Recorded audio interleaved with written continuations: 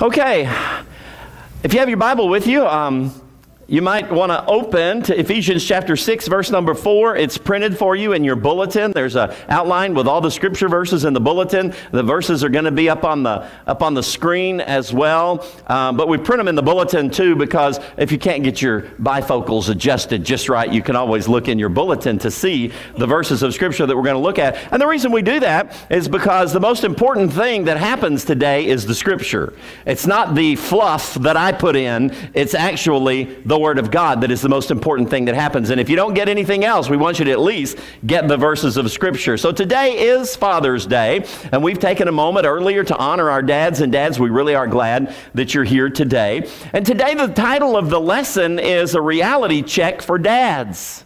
A reality check. I just want us to be reminded as dads what kind of world it is that we've brought our kids into. I want us to get a real view of the world and the enemy and the circumstances into which our kids have come, and those circumstances in which we must raise them. And so we're going to look at Ephesians chapter 6. We're going to start with verse number 4. This is probably one of the most familiar verses on fatherhood in the whole book. The Apostle Paul was writing to the church at Ephesus. Particularly, he speaks in this verse to the men who are fathers. And he says this, "Fathers, do not exasperate your children." That word exasperate just means to unnecessarily make them mad. You get that? It's not just your job to make them mad. It's your job to give them instruction so that their behavior can conform to the behavior that is God's will for them. Now, sometimes in the process of doing that, you will make them mad, and that's okay. It's not your job to be their buddy, but it is your job to be their father. Don't unnecessarily exasperate your children, but instead bring them up in the training and instruction of the Lord. Bring them up, not let them come up, but bring them up in the training and instruction of the Lord. Let's pray together. Father, you know what's going to happen in this room in the next few moments. You know that you may choose to break the hearts of some dads.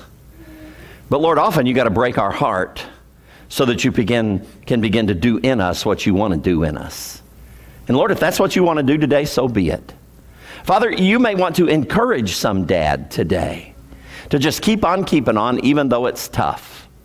Lord, you may want to cause some dad to just repent and say, I got to change what I've been doing for the sake of the kingdom and for the sake of my children. So Lord, whatever your will is today, we just ask you to do that. Take your word and use it to bring about life change in every one of us, because I ask that in Jesus' name and for his sake, and amen. So last week I reminded you that Malachi was the final prophet of the Old Testament. Because you see, Father's Day, fatherhood, is so important that I couldn't say everything that I think needed to be said in one Sunday sermon, so I'm giving you two. We got one last week and we're getting one today about fatherhood. And I reminded you in that first sermon, Malachi was the final prophet of the Old Testament, and in his prophecy, he wrote these words referring to the ministry of John the Baptist. Now here's how important fatherhood is. It's so important that in the Old Testament, God got the attention of the people of Israel by telling them that somebody was going to come in the spirit and the power of Elijah. He was going to prepare the way of the Lord, and the primary goal of his ministry was to turn the hearts of fathers to children and the hearts of children to their fathers. So he predicted that ministry back in the Old Testament, and then John the Baptist came as a fulfillment of that prophecy in the New Testament. Look what Malachi wrote in Malachi 4:6. He will turn the hearts of the fathers to the children and the hearts of the children to their fathers, lest I come and strike the earth with a curse. And I told you last week that if fathers fail in their responsibility as fathers in any generation, we are subject to a global curse from God. And I think we can see that maybe we're in the midst of some of that today. According to Luke's account of the gospel, the angel of the Lord told Zacharias, the father of John the Baptist, that his son, John, would be the fulfillment of Malachi's prophecy. Luke wrote that in Luke chapter 1, some excerpts from verses 13 down to 17. This is what Luke wrote. The angel said to him, this is to Zacharias, Do not be afraid, Zacharias, for your prayer is heard, and your wife Elizabeth will bear you a son, and you shall call his name John. I wish I had time to tell you that whole story and how that all played out, but the angel appears when John is in the tabernacle, and he's doing the work of the priest, burning incense there on the altar of incense, and an angel shows up, and Zachariah is old, and Elizabeth is old, and they've given up on being able to ever have children, and then an angel shows up and said, "This is going to happen. You're going to have a son, and you're going to call him John, and he will turn many of the children of Israel to the Lord their God. He will also go before him," meaning the Messiah, "in the spirit and power of Elijah, to turn the hearts of the fathers to the children, and the disobedient to the wisdom of the just, to make ready a people prepared for the Lord." Now, in order for John to get the people of the first century ready for what the Lord wanted to do in and through them, then the hearts of fathers had to be turned to the children. And listen, I want you to understand this. If we want revival in America today, if we want God to come in and do a sweeping work across this great country because of the church and its stand for the Lord and the light that we're supposed to be, if that's going to happen, the first thing that has to precede that is hearts of fathers have to be turned to their children, not to their fishing boat, not to trips to the lake, not to bowling, not to whatever sport it may be or whatever hobby you have. I'm not saying there's anything wrong with all that, but if that takes precedence over your responsibility to your children, then yes, that is wrong. We just got to understand that. Hearts of fathers turned to children, and then he would turn the disobedient to the wisdom of the just, and he would make ready a people prepared for the Lord. The primary purpose of the ministry of John the Baptist, according to both the prophet Malachi and the angel of the Lord, was to turn the heart of the fathers to the children. Failure of fathers to turn their hearts toward their children, and the failure of children then to turn their hearts toward their fathers, will result in God deciding to come and strike the earth with a curse. That's pretty serious business, isn't it? So fatherhood is a serious issue. The most significant undertaking of any father whose heart has been turned to his children was described by Paul when he wrote those words that we read at the beginning in Ephesians chapter 6:4. "Fathers, do not exasperate your children. Instead, bring them up in the training and instruction of the Lord." I want to say this. There has never been a more urgent need for American fathers to fully assume this responsibility than in this second decade of the 21st century. I mean, listen to the news. Look around you. See what's going on in America and understand that there has been a war declared on your children. That the enemy wants to destroy the hearts and the minds of your children. The enemy knows that if he can control your children, he can control the destiny of the next generation. And so there has never been a time that it's more urgent for fathers to do exactly that. I want to tell you this, America is a dangerous place to raise children today. It's a dangerous place to raise children today. The America into which today's children are born has become a very, very dangerous place. It has changed tremendously in only one generation. Those of you who, like me, are 60 years of age or older know that when you were young, the culture reinforced positive values and attempted to help parents raise their children with biblical morals and values. Even unchurched people had biblical morals and values. They might not live it out every day, but they at least had a good, solid understanding of what was moral and what was immoral, what was healthy and what was unhealthy, what was good and what was bad. We have lost that in one generation today. Now, the culture is at war with parents. It's very difficult to get kids safely through the minefield of adolescence. And we're seeing a relentless attack on childhood today. There are many people in influential, politically active organizations who literally hate the Judeo-Christian system of morality and values that you and I believe if we believe the Bible. They realize that if they can gain control of our children, they can change the entire culture in one generation, and they have just about done it. That's why there's such a flood of anti-Christian propaganda being pumped into our culture, much of which is aimed directly at our children through the curriculum endorsed by the National Education Association and taught in many U.S. public schools. Most parents have absolutely no idea what their kids are being taught at school. And those kids spend more hours in a day being influenced by people in the classroom at the school than they do being influenced by you.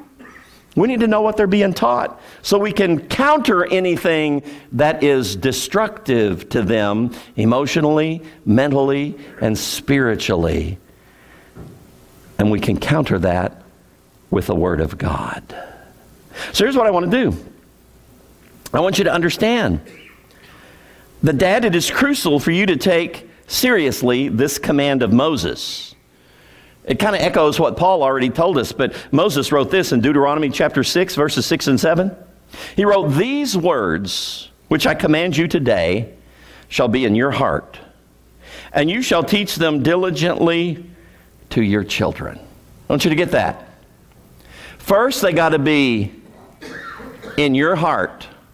Then what? Then you teach them to your children. He's talking primarily here to dads. In the first century in Israel, when a public statement was made, it was almost without exception directed toward the men. Very little instruction was given to the women. Sorry, girls, that's just the way it was. This was talking to the men. And what does he say here? Guys, first you got to get it in your heart, and then you can teach it to your children. You can't teach something you don't know. You can't give something you don't have. So first you have to get it in your heart, and then you can teach them diligently to your children. And then he tells us how to do that. It should just be in the routine of life. You shall talk of them when you sit in your house, and when you walk by the way, and when you lie down, and when you rise up. What's he saying? Just in the routine of life. When you're sitting at home, and discussion comes up about some issue in the culture, then tell them what the Word of God has to say about that. When you get up in the morning, talk to them about issues that might confront them through the day. Tell them what the Word of God says about that. When you're on a trip and you're walking by the way, talk to them about issues that you see in life that are going on. And tell them what the Bible says about that. One of the things that Miss Jenny and I said to her kids when they were growing up a lot was we didn't try to keep them in a bubble and not have them exposed to what the real world was about. But when we saw things going on that were inappropriate, that were not biblical, that were not moral, we would point that out to them and say, some people do this, but we don't do this because of what God says. Some people may, but we don't. Do you understand that? Our kids need to know that. They need to know just because some people do it doesn't mean we're going to do it, because we believe what God says. Here's what I want to give you. I want to give you a few examples.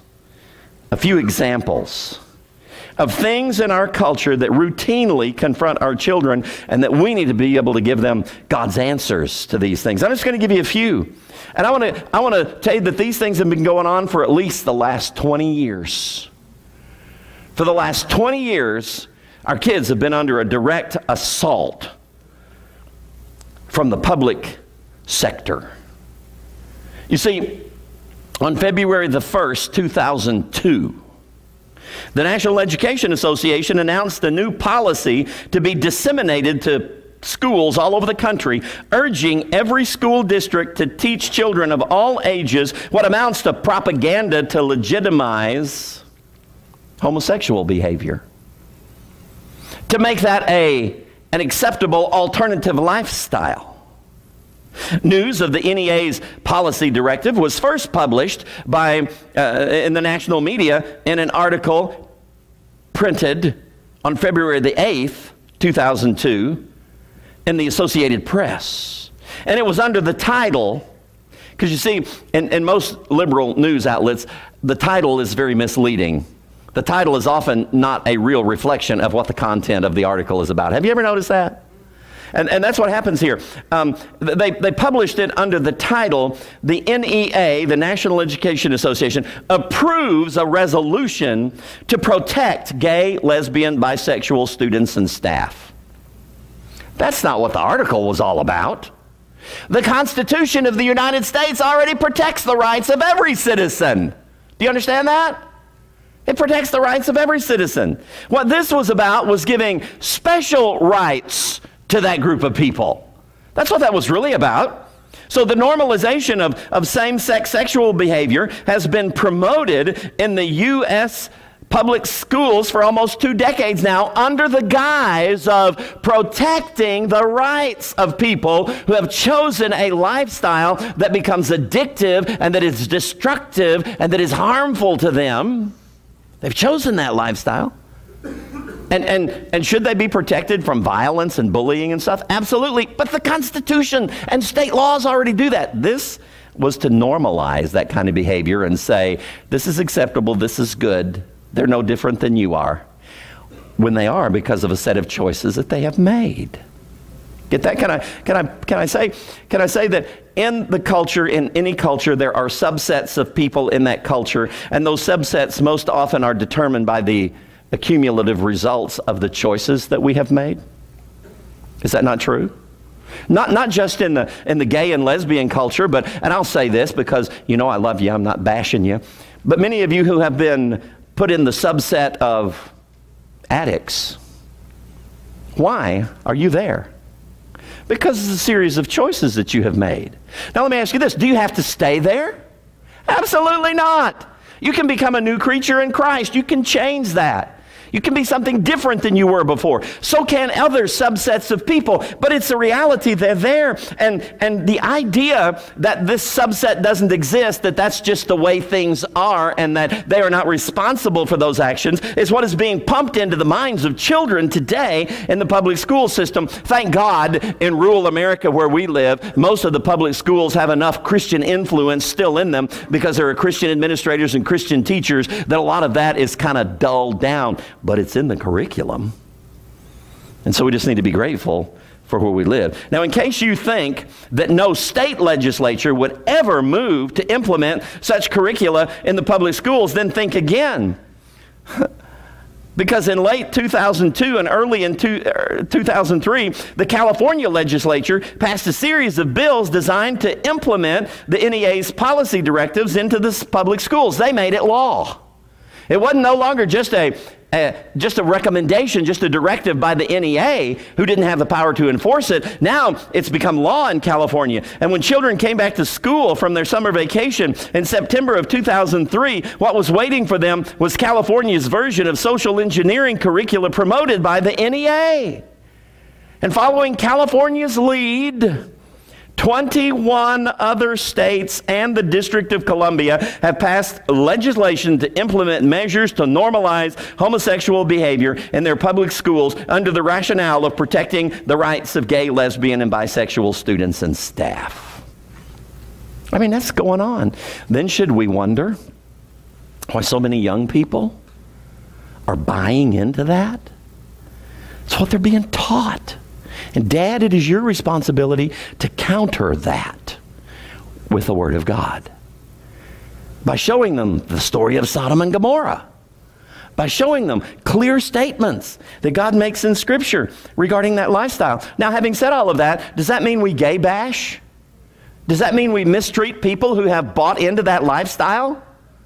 And they just believe the devil's lie because they didn't know any better? Do we bash them? Do we mistreat them? Absolutely not. We love them enough to speak the truth in love to them. Because the only way they're going to get free from the bondage of that lifestyle is to know the truth. John said it in John 8:32. You shall know the truth. And what will happen? The truth will set you free. So, you know, sadly, the majority of parents 20 years ago either didn't know, because let's face it, sometimes we live with our head in the sand. They either didn't know, they didn't bother to get informed, or they didn't care. Because this kind of legislation has routinely passed with little resistance. My question is, where were the dads? Where were the moms? But particularly, where were the dads whom God has made responsible for the protection of their children's moral and spiritual well-being? There should have been a huge outcry when this was being proposed. All of this, in spite of the fact that when God wrote a civil law for the nation of Israel, his chosen nation. He wanted what was best for them, so he wrote their law. This is what he declared. It's in Leviticus chapter 20, verse number 13. If a man lies with a male as he lies with a woman, both of them have committed an abomination. They shall surely be put to death, and their blood shall be upon them. Does God take that thing seriously? Does that sound to you like God wants to normalize same-sex behavior? Sounds to me like it's a capital crime as far as God is concerned. And so we certainly want to counter the lie of the devil in that regard when our children are being confronted with it. On February the 14th, 2002, Valentine's Day, right? February the 14th, 2002, U.S. Secretary of State Colin Powell, appointed by President George W. Bush, appeared on MTV and recommended that kids use condoms. Isn't that wholesome information to be giving youngsters, early teens, teenagers? He recommended that. I want to read you a portion of his quote. Listen carefully to what he said. He said, "Forget about taboos. Forget about conservative ideas. The lives of young people are at risk by unsafe sex. Therefore, protect yourself. Use a condom." What Secretary Powell didn't tell his young viewers is that there is no safe sex outside of a marriage relationship in which both partners are committed to monogamy. And just in case you don't know that word, it means one man, one woman, one lifetime. There's no safe sex outside of that. The Centers for Disease Control issued a report in early 2001, barely even noticed by the liberal media, that said this: "There is no evidence that condoms protect against syphilis, gonorrhea, human papilloma virus, herpes, AIDS, and most other sexually transmitted diseases." You get that? No evidence that condoms provide for safe sex. And yet, the U.S. Secretary of State gets up and tells a nationwide viewership of young people, it's okay, just use a condom. No wonder sexually transmitted diseases have reached epidemic levels in America in the last generation. During the past 19 years, countless lives have been irreparably damaged because they believed the safe sex lie. However, we shouldn't be surprised, because the one who inspires all lies wants to destroy all lives. Jesus said it like this in John 10:10. The thief, referring to Satan, the guy who is the father of lies, comes only to steal and kill and destroy. We shouldn't be surprised. So here's the conclusion. The latest lie the enemy is telling the current generation of young adults in America is that it is okay to break the civil law by violence, theft, assault, arson, and even murder as a means of protesting what you consider racial injustice. I mean, that's right in front of our eyes, isn't it? Many young adults have believed that lie in spite of the fact that the Scripture says in 1 Peter chapter 2, verse number 13, "Submit yourselves to every ordinance of man for the Lord's sake." The Greek word translated ordinance there in this verse literally means a law designed to set norms of behavior. Now, in every country, in the United States, in every state, and in each state, in every county, and in each county, in every municipality, there are laws that have been passed by the authorities that are designed to create a norm of behavior. One of those norms of behavior across the board is don't steal. So when you're involved in a riot and you loot and you steal, you're breaking that law. And the Scripture says that we're supposed to submit to every ordinance of man for the Lord's sake. But we won't excuse that by saying racial injustice. Does racial injustice exist? Absolutely. When the white police officer murdered George Floyd? Was that racial injustice? Yes, probably so. But are we supposed to handle that by rioting and stealing? Violence? Killing people? Burning down businesses? Are we supposed to handle it that way? No, we have a court system to handle that. The courts ought to handle that. And the man who did it should be fired. He should be charged. He should be tried and found guilty and then executed. I mean, that's just right out of the scripture. That's what ought to happen. You handle that through the court system, not through the mayhem that is taking place in America today. What a teaching opportunity for our children. Dads, when they see it on the news, what an opportunity to say, it's not that these are bad people, it's that these people are ignorant of what God says is the proper way to handle their grievance. You get that? What a great opportunity for a dad to do that and begin to build the Word of God into the lives of his children. I could go on, but let me close by saying that there can be no question that there is an urgent need for the fathers of our day to rally around the same challenge that Moses issued to the fathers of Israel in his day. And this one is in Deuteronomy chapter 6, some excerpts from verses 1 and 2. Moses said, "These are the commands, decrees, and laws the Lord your God directed me to teach you to observe." Teach you to just obey these laws. And then he tells them why God told him to teach them to obey these laws. And these are the laws of God in Scripture. So that you, your children, and their children after them may fear the Lord your God as long as you live, and so that you may enjoy long life.